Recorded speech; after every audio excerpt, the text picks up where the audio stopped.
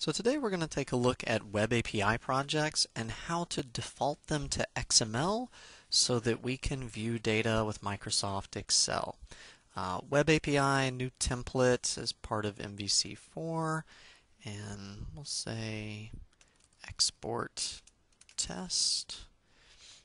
This template allows us to make endpoints primarily for JavaScript development, so we can do JSON data, hit it with a GET or a POST, and then return back JSON data.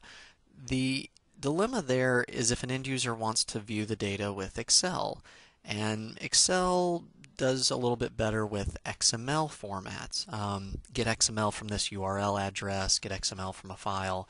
And so one of the things we can do with our Web API template is to change the default data type to XML, and then we will have support for connecting to Microsoft Excel.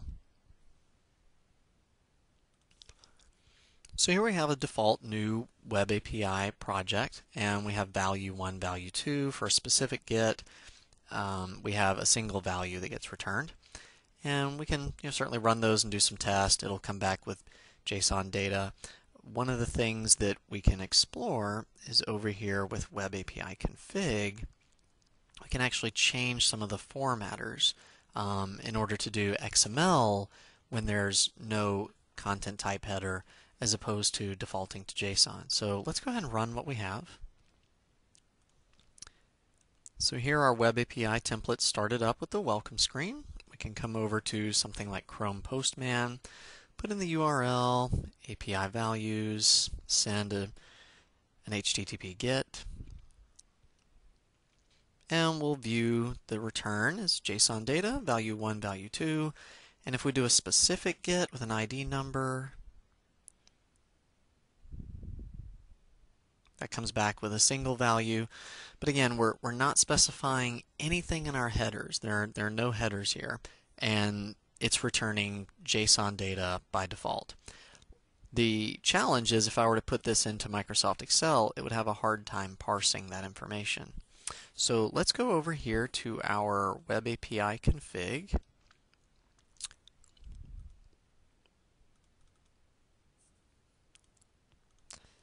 So we'll go ahead and put a comment here that we're changing the default to XML. And the way we do this is with config.formatters.clear to take out the settings that are there. And then we'll do config formatters add. And this is going to be a new system net HTTP XML media type formatter. And that is the one that will put XML first on the list, and then what we're going to do for JSON is make that second. So simply by clearing the setting that's there, adding XML, and then adding JSON, we reverse the order a little bit. Let's run that again. Okay, so we have our updated version running. We'll go to Chrome Postman, execute our GET request. Again, no headers. And this time, our data is very different. We're getting back an XML format when we lack a header. And this is really where we want to be from an Excel compatibility standpoint, because Excel can understand read XML from a URL. And what we'll be doing is we'll give it the URL up top, knowing that Excel has no way of providing a header. We'll simply give it a URL only. It'll receive XML and be able to go ahead and display that in table format. Let's get this published and then switch over to Excel. Okay, so now we have it deployed to port 81. And we can navigate locally to see the XML values by going to sp:81, which is our website in the back here called Web API. And then export test is the name of the web deploy. And then we have the relative path API values. So we punch in a URL and we get XML data.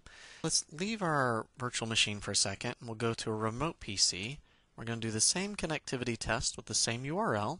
Export test, we're able to get the home page. API values, we're able to see raw XML data. Now from the remote PC we have Microsoft Excel. So let's go in here and do a new workbook.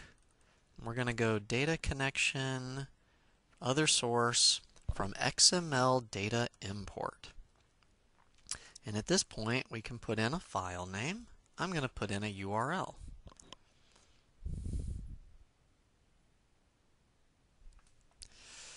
Now it pops up, we give a little message about the schema, where do we want to place it on the workbook, and here we have value 1, value 2. If we right click, we can do XML source, and that shows the schema of the XML data source we have.